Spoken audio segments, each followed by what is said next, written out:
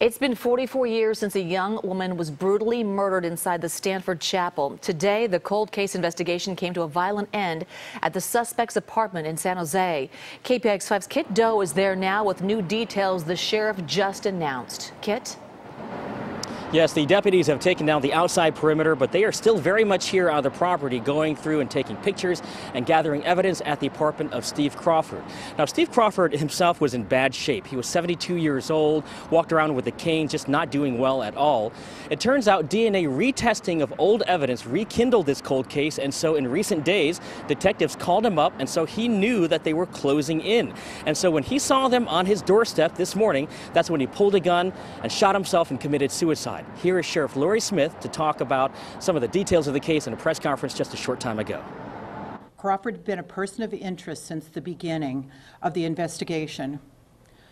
Our detectives continue to piece together additional information to this tragic puzzle, and we were able recently to link Crawford's DNA to the crime scene. Now, today we caught up with a retired reporter and columnist with the San Jose Mercury News. It turns out he was doing a deep dive on this very case for the past 5 months as part of a retirement project. He's thinking about writing a book on what is arguably the most infamous murder case in the South Bay. Scott Herhold, the famed longtime columnist for the San Jose Mercury News, has been following the Arliss Perry murder case for 4 decades.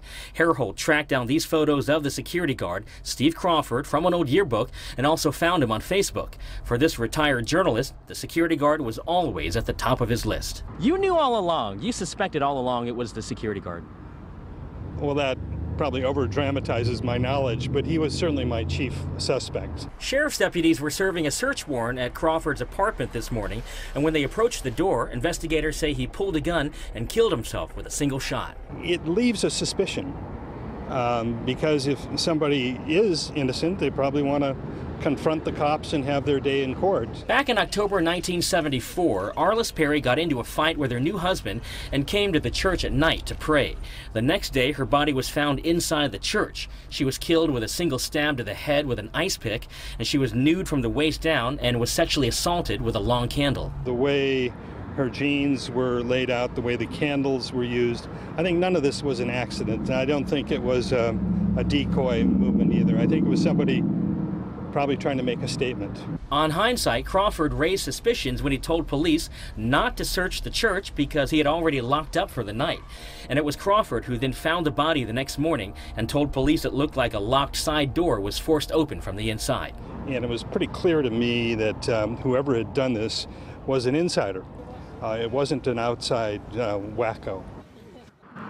And so the victim's father died 3 months ago, so he did not hear today's news. But the victim's mother, she is 88 years old, still alive in North Dakota. She's a devout Christian. The Mercury News reached her today, and she said, quote, "I know there is someone far greater that will punish this person. I don't have to do that." We're live in South San Jose. Kiet Do, KPIX 5.